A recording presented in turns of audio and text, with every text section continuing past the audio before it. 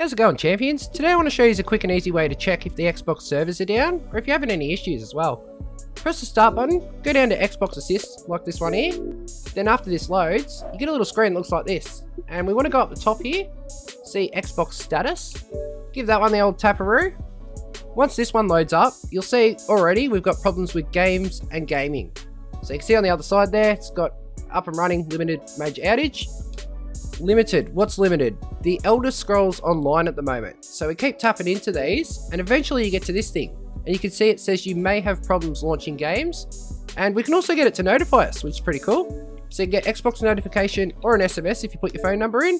And that'll obviously let us know when she's back up and running again. Thanks for watching, champions, and I'll see you in the next video.